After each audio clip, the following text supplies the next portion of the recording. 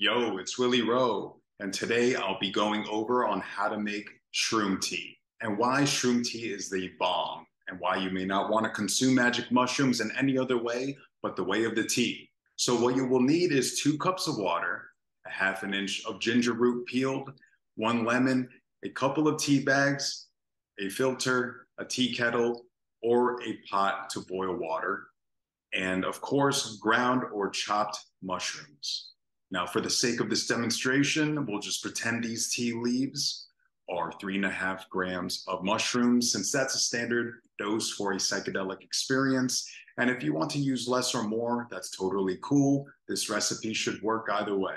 Also, you could blend your mushrooms to a powder, or you can just chop them up into small pieces, which is what I always do, and it's always worked for me. Now, you would bring 2 cups of water with your ginger root to a full-blown boil in your teapot. And once it's hot and ready, let the pot rest for a minute.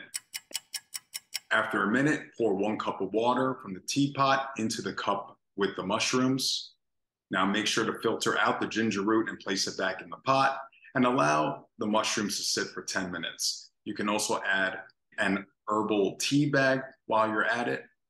And once 10 minutes is up, you can filter the remnants of the mushrooms by pouring your tea into another cup with a filter. Then once again, you can repeat the same steps. Pour a 2nd cup of hot water on top of the mushrooms, same as you did before, and add a second tea bag and leave it for 10 minutes. You can leave the ginger root in the tea, but if you're not a fan of spice, then feel free to remove it. Fast forward to 10 minutes later, you can filter the mushrooms and pour your tea in the same cup if you have a large mug, or in another cup. Now, if you're like me and you're not bothered by the taste of mushrooms, having them in your tea and eating them, in that case, no need to filter them out. You could just keep them in your tea or place them back in. Now make sure to squeeze a lemon into your tea to make it more flavorful and assist further with the digesting process. And an optional choice is to add a tablespoon of honey for taste. So pretty simple, right? And once you do mushroom tea, I guarantee a majority of people won't want to go back to the regular ways of consuming and eating mushrooms, because it pretty much eradicates stomach aches, nausea, and the ginger root definitely deserves some credit for that. But the tea also has a better taste to it.